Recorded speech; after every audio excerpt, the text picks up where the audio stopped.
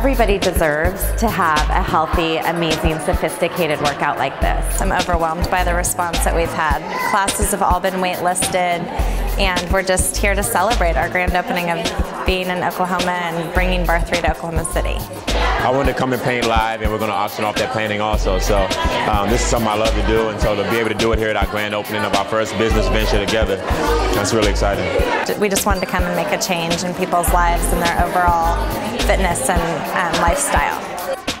I've pulled together my 3 favorite disciplines of yoga, and specifically the wisdom of yoga. It's a 5,000-year tradition and alignment technique from Iyengar, and the grace of ballet bar work, instant grace when you're at the ballet bar, and then the strength and kind of sexy lines you get from Pilates. Well, to me, Classen Curve is Oklahoma City. I feel like it fits in here. I think it's modern. I think but it still holds the same people.